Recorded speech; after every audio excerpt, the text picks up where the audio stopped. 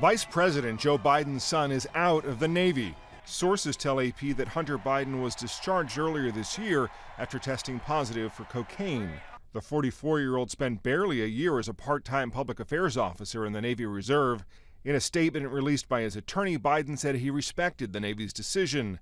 The youngest Biden son said, "I deeply regret and am embarrassed that my actions led to my administrative discharge." The vice president's office had no comment. The Navy has not given a reason for Biden's discharge, and the terms of his separation from the military are unclear. Members of the military discharged for failing drug tests typically don't receive an honorable discharge. Matt Friedman, Associated Press.